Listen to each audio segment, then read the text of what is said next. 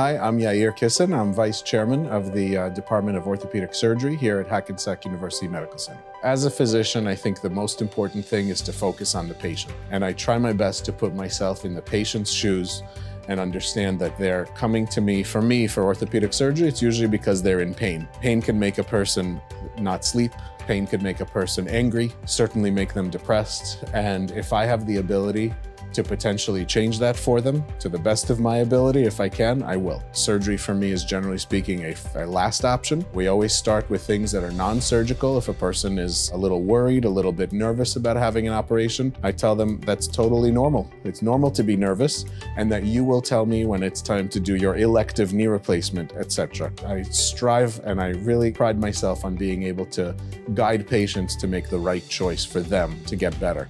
And if their choice and my choice are not the same, I'll work with you. And it's our job and my job, I think, as a physician to educate patients on what their right options are to get better.